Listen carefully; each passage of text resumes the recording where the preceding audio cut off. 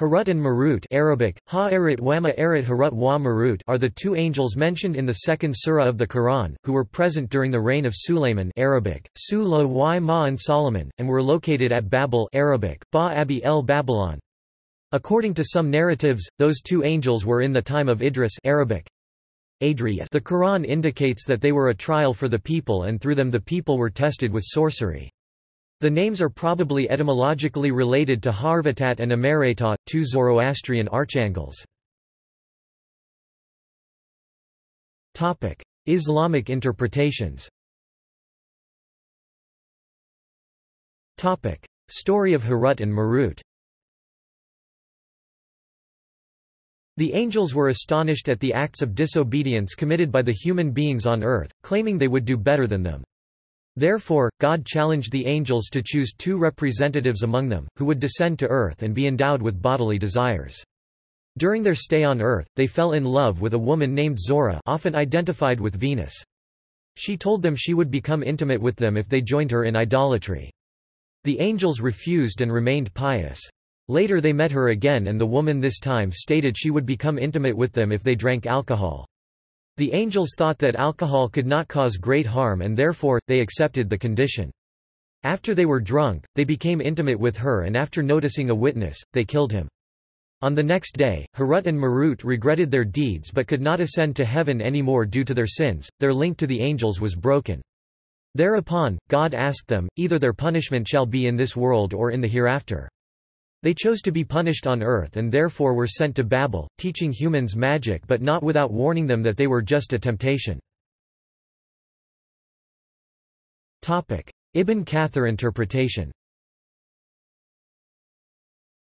The 14th-century scholar Ibn Kathir interpreted the story of Harut and Marut and went into depth about what exactly the angels had taught to the people in his book, Stories of the Quran.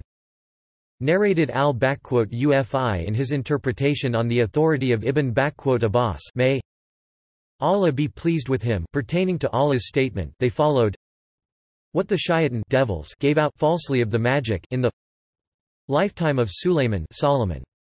Sulayman did not disbelieve, but the shaitan devils disbelieved, teaching men magic and such things that came down at Babylon to the two angels, Harut and Marut, but neither of these two angels taught anyone such things till they had said, "We are only for trial, so disbelieve not by learning this magic from us."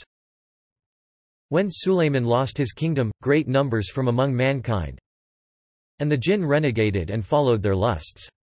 But, when Allah restored to Sulayman his kingdom and the renegade came to follow the straight path once again, Sulayman seized their holy scriptures which he buried underneath his throne. Shortly after, Sulayman, peace be upon him, died. In no time, the men and the jinn uncovered the buried scriptures and said, "This was a book revealed by Allah to Sulayman who hid it from us." They took it as their religion and Allah the Almighty revealed his saying, and when there came to them a messenger from Allah confirming what was with them, a party of those who were given the scripture threw away the book of Allah behind their backs as if they did not know. Al-Baqarah, 101, and they followed what the devils gave out, i.e. musical instruments, play and all that blocks the remembrance of Allah. Critics about Harut and Marut.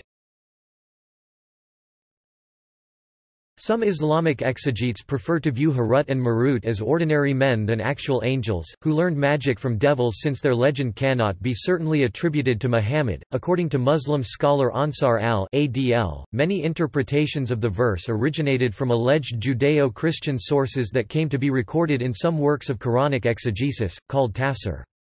Numerous stories have been transmitted about these verses, yet all center around the same basic story.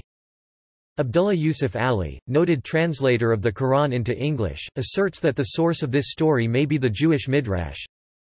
Among the Jewish traditions in the Midrash was a story of two angels who asked Allah's permission to come down to earth but succumbed to temptation, and were hung up by their feet at Babylon for punishment. Such stories about sinning angels who were cast down to punishment were believed in by the early Christians. Also, see 2 Peter chapter 2 verse 4, and Epistle of Jude, verse 6. Other scholars argue, that the Midrash actually adapted the story from Muslims, but the names were changed to Azal and Shemyaza, terms for fallen angels in other earlier Jewish scriptures, however regarded as unauthentic by Rabbinic Judaism. According to al-Qura University professor Abdul Aziz al-Harbi, Harut and Marut were merely human beings described with qualities often attributed to angels rather than being actual angels. See also: Iraq in the Quran, Tower of Babel in Islamic tradition. References. External links. In French, Sunni point of view about Harut et Marut at Tawhid.net.